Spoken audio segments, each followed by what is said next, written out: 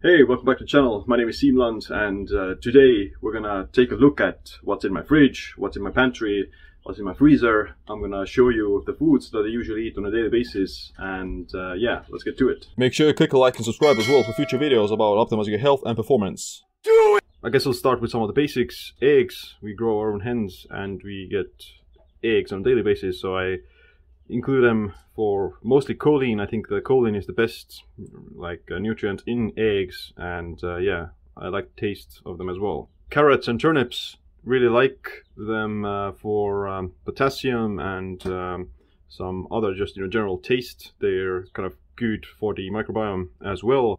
Cruciferous, so broccoli and cauliflower, I like them for, obviously they help to boost sulforaphane and glutathione.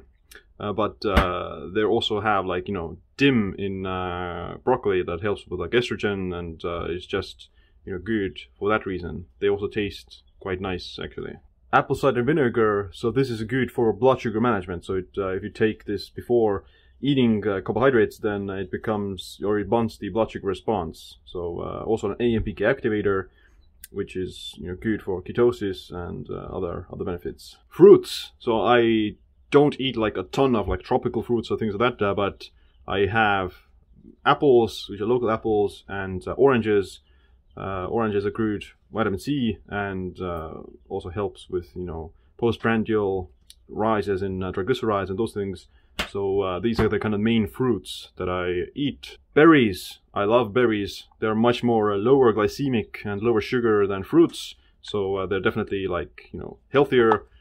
My favorite berries are dark cherries and blueberries. So blueberries have different kinds of anthocyanins and polyphenols, help with liver health actually. Whereas cherries, the main benefit of cherries is that their melatonin content, they're actually super high in melatonin. So if you eat them in the evenings, that can help with sleeping better and muscle soreness and those kind of things. Here we have Brazil nuts, which are my favorite nuts. They're super high in selenium.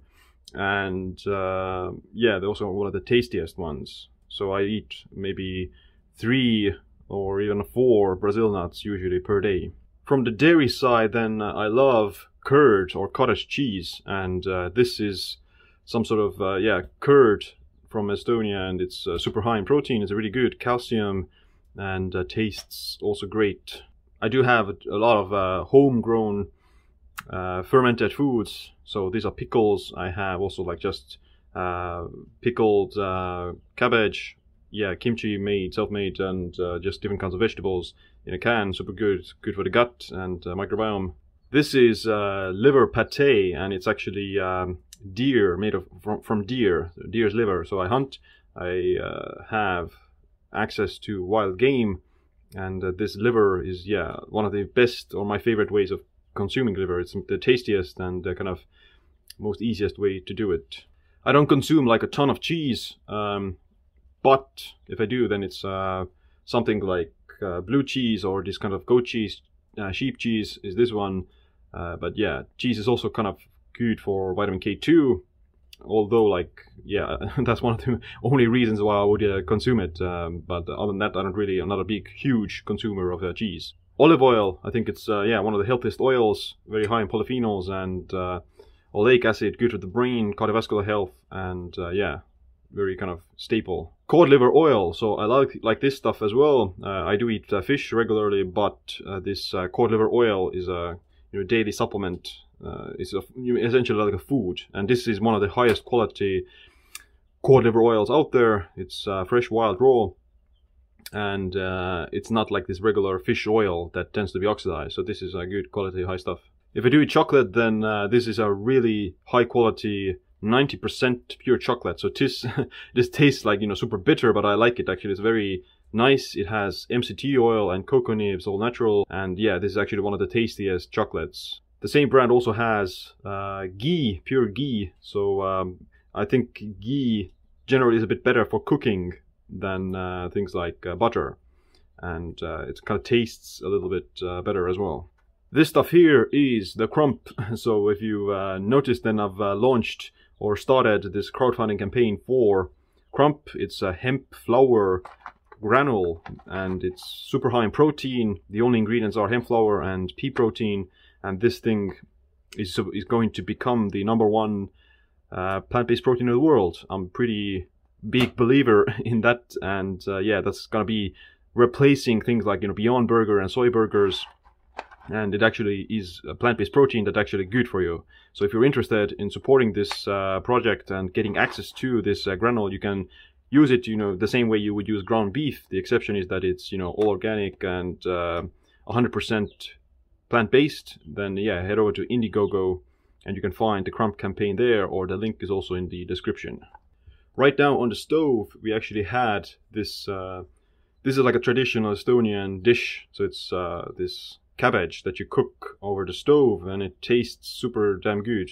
It's not fermented, but it tastes really nice. It's cooked cabbage almost, and it tastes almost like sweet. So yeah, this is one of the more traditional Estonian like Christmas foods, but I like to eat it, you know, throughout the year quite regularly. One thing I recently started incorporating more is different kinds of seaweeds, and this brand is also from Estonia, organic baby seaweed, and this is kombu and dulse. So this is super high in iodine, and obviously that's good for the thyroid, and it tastes really nice. You can use it as seasoning. Let's open it up so you can see it. This is, you know, just the natural salt that you would get from the seaweed, and it tastes super nice.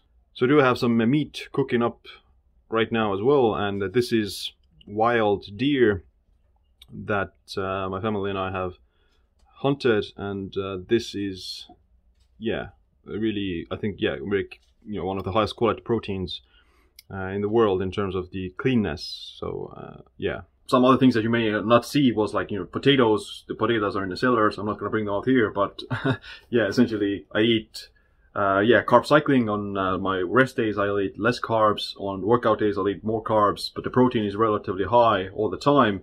And the fats are also adjusted based upon my activity levels and what I'm doing in a particular moment. Alright, that's it for this video. Make sure to click like, subscribe, notification bell as well. My name is Siim. Stay optimized, stay empowered.